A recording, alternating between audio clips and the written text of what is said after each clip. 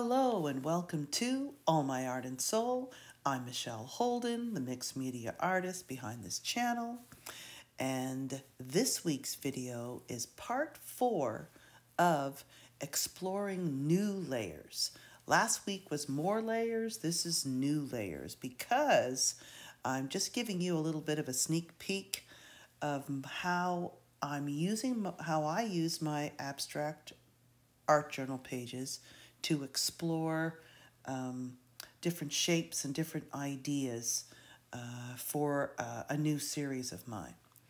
And as you can see, I have a ton of blues, and these are all the same blues that I've listed before. They're golden. Let's start from the right to the left. Teal, Payne's gray, manganese, cellularine, then it's raw umber, raw umber, sienna, and nickel azo gold. And I just thought, well, why don't we just go through what I'm using this week? And of course, that's the high gloss fluid medium. So it thins out and it makes really thin layers. And that's what I'm practicing using. What I did notice, though, and as you'll see, and I'll discuss other things while something else is going on. By the way, I used the gloss fluid that I just showed you to tape down the edges only where the paint is going.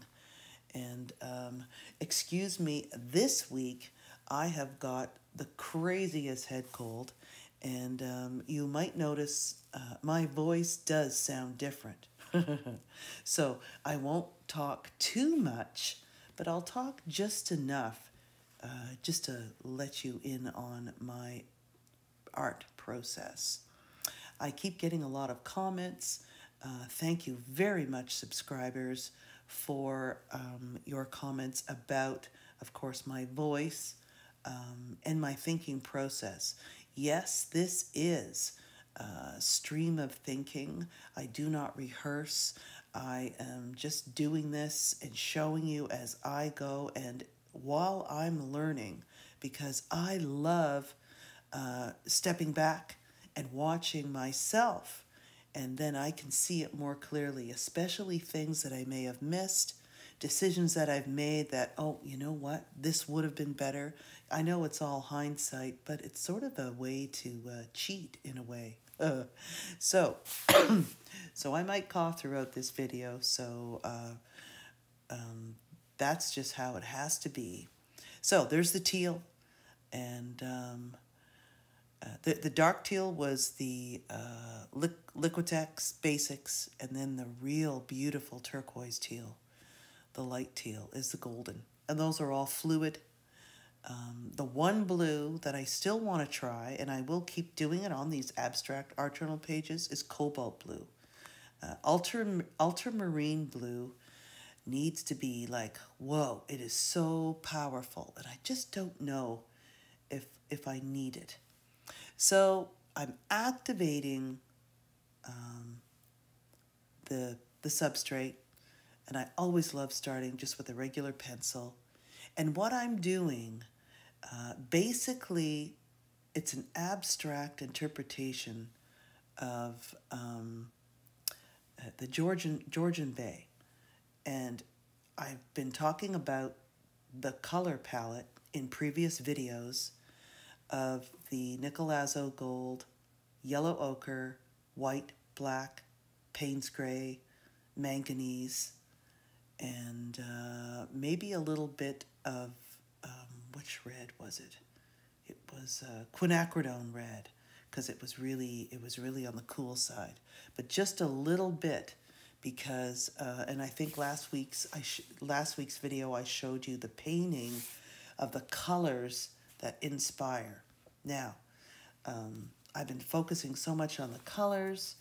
I'm still experimenting with the types of marks, and at times you'll see that this painting and the others that I've worked on today are too close to landscape.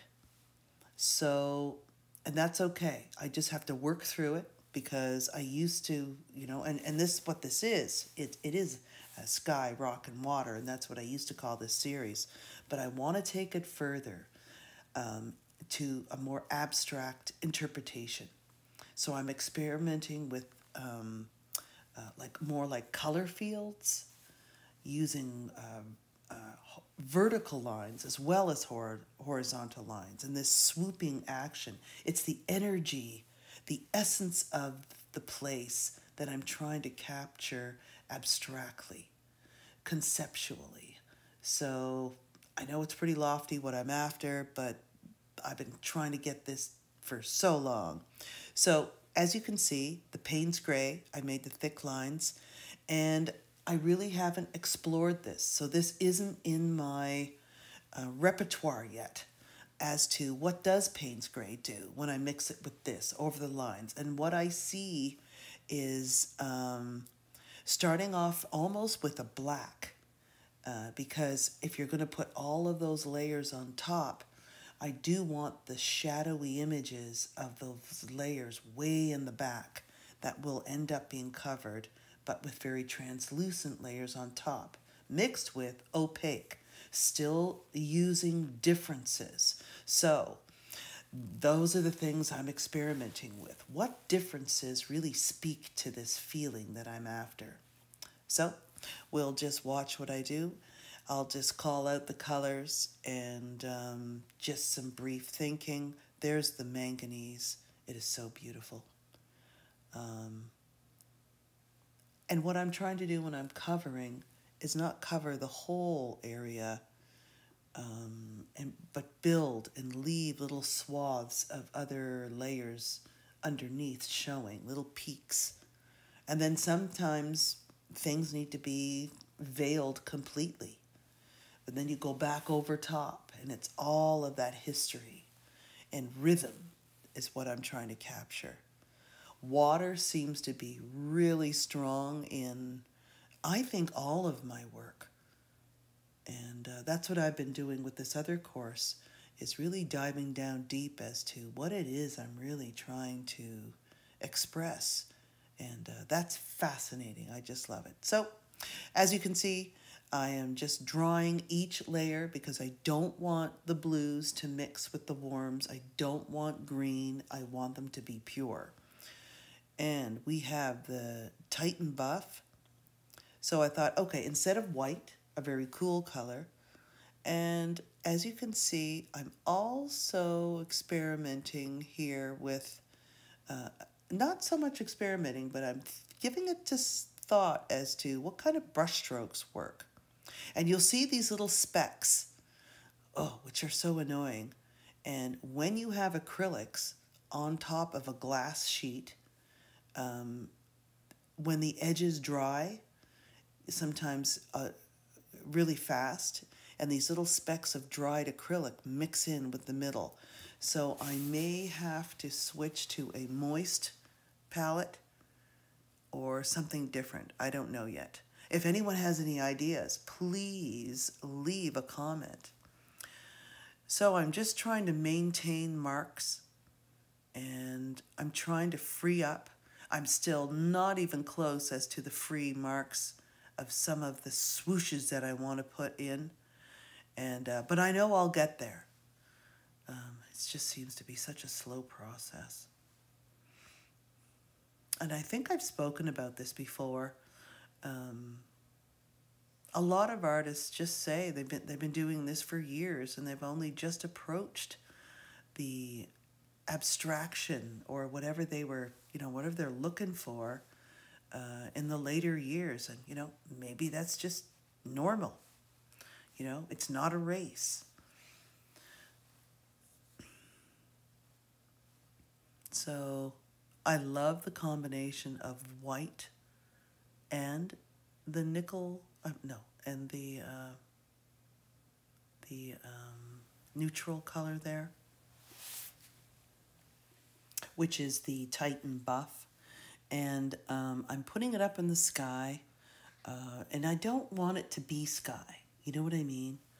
I want it to emulate sky, but I I don't want it to be your typical landscape in the order of how, how things go. I want these energies, these things to be mixed within, connected, and not necessarily placed in that way on the canvas or substrate or whatever I'm going to be using. So that's the thing. You can get stuck your mind. It's like, I want to think out of the box. And I do believe switching this page around probably might have helped. So I need to start doing that, even though it's, it's this vertical, rectangular, but just getting out of that format. And that's what the scoring in usually does. These horizon lines, I don't mind them, but I want a multitude of them. Different, it's like, and I know I'm sort of borrowing this from another artist, and I forget her name, but she said it, it's exactly what I've been looking for, is layers of life forces, or layers of energy, layers of elements, layers of reality. And so there we go. So I'm starting to free up a bit, and not bad. So looking at this now, okay, I need to do more of this. And this is what you need to do, not to record what you're doing, but while you're doing it, or while you can look back in some way, if you like something, if something is working or is close to what you're looking for, do more or remember to do it. So I keep so many notes, and I will write these notes down, and I usually do it after I do the voiceover for the video, because then I can really step back and look at what I'm doing more objectively, just like you are. So please leave a comment if you're liking this, if you've also been trying to find, because abstract art is so amazing. It's, I call it from the inside out. And that's where it comes from. It comes from within. And so when you're trying to connect it with something from the outside world, and connect those feelings, to me it gets a little tricky, but I will do it. I love the challenge. So this is what I like this, and this is what I like. And this is called scumbling with your brush. So you put it on the side, and it picks up a lot of texture. Definitely need to do this. Now, notice I did not use my catalyst wedge. I notice on the pages, it's okay, but I think my brayer works better in the art journal. The catalyst wedge works really well on canvas or board, wooden panel. So, starting to play, putting some vertical marks, but now here we go. I know this has come from memories of mine, and it was too realistic. It's looking like plant life, and nope, it's not happening. So out of there. And now I'm going to mix that with blue. And I'll think, okay, let's just make a texture here. I may not like the value right now. I did like it lighter, but then there's so much light, I don't have enough darks. So then I'm going back in, and this mark I'm not liking, but I understand. When you're first learning how to do this, it's just like, okay, what do I do? It's so different. And we're building our marks. We're building our knowledge of value, composition, differences. Not so much color theory. I don't worry about that stuff. Color families and what works together is great to go down that road. So then you see, as I used the brayer across, it eliminated and just flattened it out.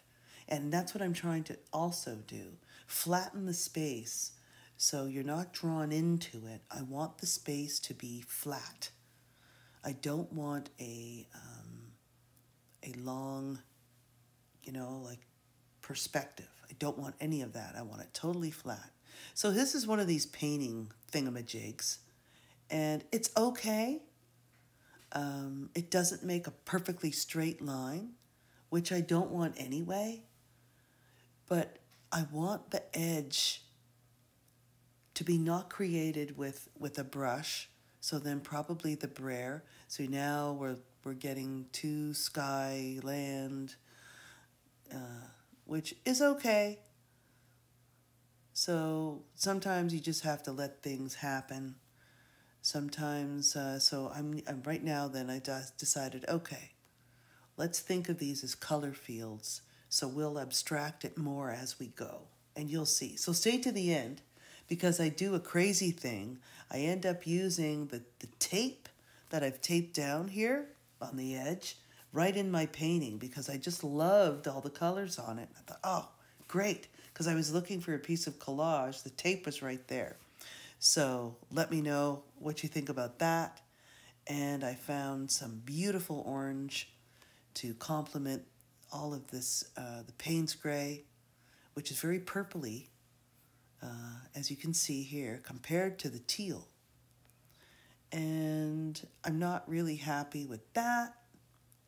So I'll bring in some more, or I might even go totally dark down here. Okay, so that's really good. And I love how the brayer, see how it lifts it? Just enough so you can see more of the underlayer. So I'm just experimenting. I grabbed a bunch of tools. That is also a catalyst tool. But it's so, I don't know. I use it every once in a while, but I still don't like it. So, liking that somewhat. Now, once I start doing the color fields, I'm wanting to make every area a different width. And I want to think in odd numbers, 3s, 5s, or 7s. And what I'm doing there is I'm making the value really go very close to the upper blue area. So it's still very different. It's still, let's see, if you squint your eyes, you get more of a black and white version of what you're doing. It sort of helps a bit, even though turning the image into a black and white image really helps. So it's still a little dark. And then now I'm really going dark on the bottom, and I'm really liking that, because I usually do that, and it just gives it a base. Excuse me. So I realized, okay, that's doesn't really do anything for me. And as I add more nickel azo gold, I'm realizing that, okay, those two areas were too similar in size. There wasn't enough difference going on. So I make a few changes. I find a beautiful piece of orange collage, so stick to the end and let me know. So now the layers are building, and I'm not really worried about its outcome. Just this process of learning what these marks and layers, the different combination, that's what we call it, new layers for me, will do with each other, and will it cause the effect, create the effect I'm looking for. So, neutralizing the top, I'm liking that a lot more. Oh yeah. Now, still notice those two areas are very similar in size. And I'm also looking for a difference, which is a hard edge and a soft edge. Solid, translucent. So what I think I'll do in the next little while, I'll make a note as to which types of differences work for what I'm looking for. And you can see they're two equal in size. So I end up adding a much narrower piece just to the top edge. So there's the Payne's gray, very watery, and drips, splatters, all of those things will really work. And that's what I've just thought, oh yeah, I got to remember that. I love those. I used to paint just with palette knives, drips, and that's before I knew and understood color field painting. And now and to do this truly, this is not, you need to start with super bright colors, and then of course they're going to change totally, but you still feel and see the layers underneath. So there's that manganese blue is looking much better than that. Couldn't really, sort of an iffy value. And because it's really, really complementary with the orange that in that direction that I'm going. And I'm really loving all of the not real texture, but visual texture that I'm creating. And while it's wet, I'm still scoring through it. And I think in the future too, I will try to add some horizontal marks, maybe within other areas. So they're there, but they won't interfere with the overall composition. So I thought, okay, perfect time after the layer is dry, of course, to bring in some more line work. And I'm just using an ordinary student grade oil pastel. And then I thought, oh, yes, now here's some vertical. And these don't, you don't see them very much after I add the really strong layer of nickel azo. I thought, wow. So there we go. I added a narrow band, and it's looking much, much better.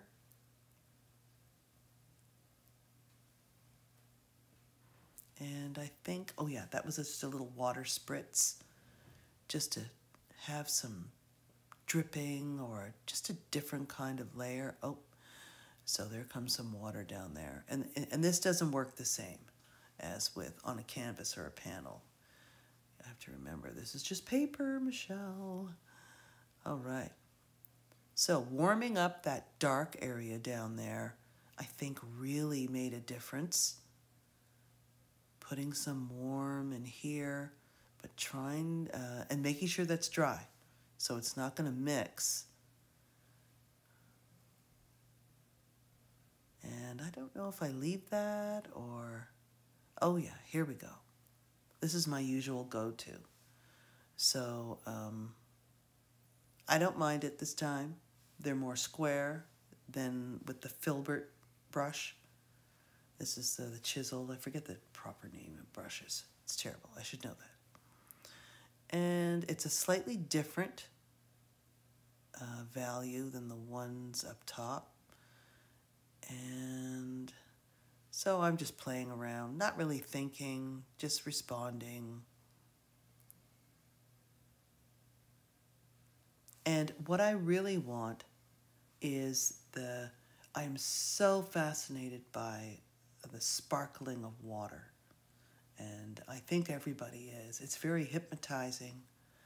And I want some of those aspects in these with different amounts, and maybe not in all of them, but in a very abstract way. So I think I was doing some research earlier before it was voiceover time for the video, and really enjoying, and here I'm on Pinterest, I'm searching through, and then I go, ooh, look at that. Here, it's one of my own paintings, earlier one that I ended up covering up, and there was aspects of this painting that I really loved, but there was stuff that I couldn't stand. And of course, now that we learn and have progressed so much farther, and that's, you know, I'm thinking that's where everybody wants to go, so you're more comfortable. I found out how I wanted to do it. So to do a sparkling sort of that hypnotic kind of effect with those orange dashes or whatever color, it's a slightly darker value, and then you can stamp or paint a circle within it, and the values change. You can even have 3 different values. They're sort of overlapping each other, and it really emulates that energy. So I can't wait to try it on my next one. So stay tuned for next week's. And I still will be using these colors, because I have not, and that's another thing too. Some of you, oh, she's using the same colors again. Well, you know what? There's a reason for this, and I will break it up. And because those pinks and purples, the ones that I did before, oh, those are so fascinating. And I think this will, you know, why do I have to stick with these colors? I might add one more in, maybe a yellow. Still, see, that's not going to change it, but the magenta, quinacridone magenta, will really sparkle it up. So just thinking of those odds, making sure my areas aren't all the same. They're different. I've got a real visual texture, big wide one in the middle, a slightly narrower one, which is dashes. So I'm liking the differences that are happening, but still not happy with that upper horizon one with the orange and the very light. So I change it. It's just last minute. It's sort of an add-on of the video. So you could probably tell, but I just had to do it. Which is great. I love when things turn out that way. So leave a comment. What are some crazy changes that you've made to a page, a painting, in the last little while? That was just an amazing discovery. Totally unexpected. So, oh yeah, here's the dots. I'm learning how to do these better. It's the Métis dot painting artist from out west, and I just can't think of her name right now. Oh, she's amazing. But the paint has to be a certain fluidity or consistency is what I'm thinking of. And there's many different tools that work. I've got those little tools for the beading, but I just grab the back of my brush for this one. But for a more a finished work, I definitely would need to experiment if I want my dots, or maybe circles, or the other thing that I mentioned. So I just threw these in because I thought, oh, what a nice contrast that would be. Maybe create that energy over the dark, so have a really high contrast down at the bottom. Okay, probably doing some more thinking. Yes, okay. So my Posca markers are always right there on the left-hand side. And what am I doing there? Oh yes, those little dashy lines. Love those. But try not to use them so often. Trying to come up with new marks, and that's another purpose for this abstract journaling page. Oh, sorry, I can't talk this week. Darn cold. Yes, so orange, blue, mixing it up, and that's what I'm taking of the layering of that energy from that other painting that I showed you in last week's video. So if you haven't checked out part 3, check it out. These two they're similar in that the same colors, but still very different. Okay. So then I realized, oh, I didn't take the tape off yet. So I do that. And then I realize, oh, I better warm them up a bit. Even though I did the gloss underneath, and oh, wow, what a difference it made on paper.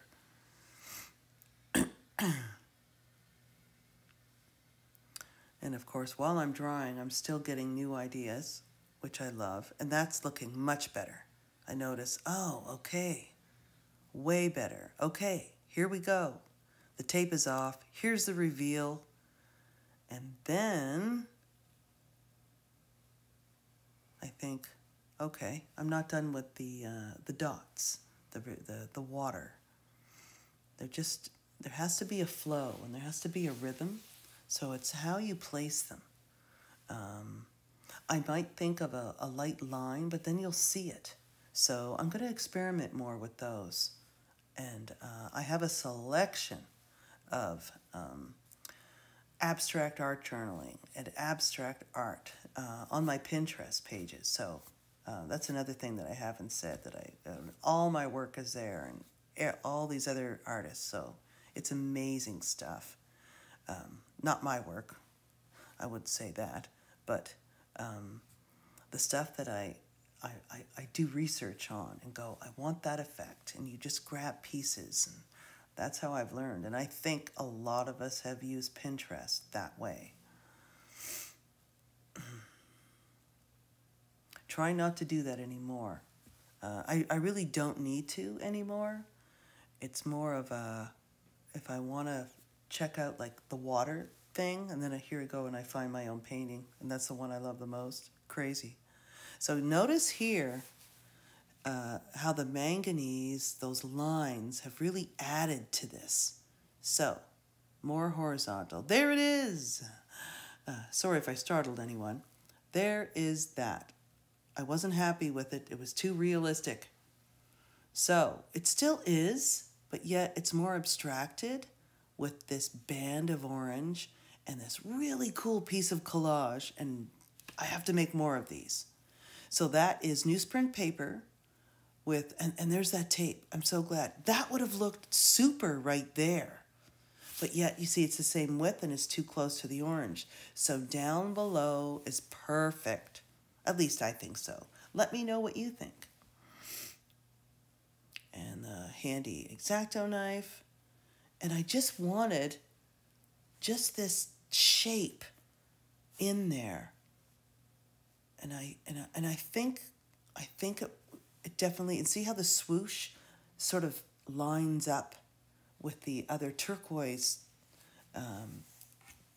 lines within this big shape. So then I just emphasize that, and I don't know if I'll do that in the future.